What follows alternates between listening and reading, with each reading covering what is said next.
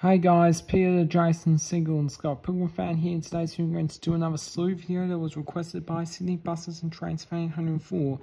Anyways guys, today's slew video is going to be on Rise of the Planet of the Apes. So guys, here we go. Rise of the Planet of the Apes. Wow, this is a good movie. This movie is one of my favorites of the Planet of the Apes trilogy.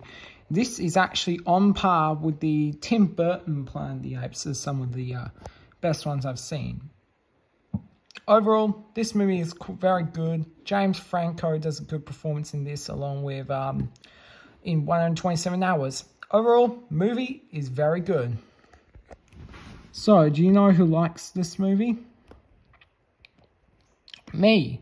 I like this movie because actually it's very good.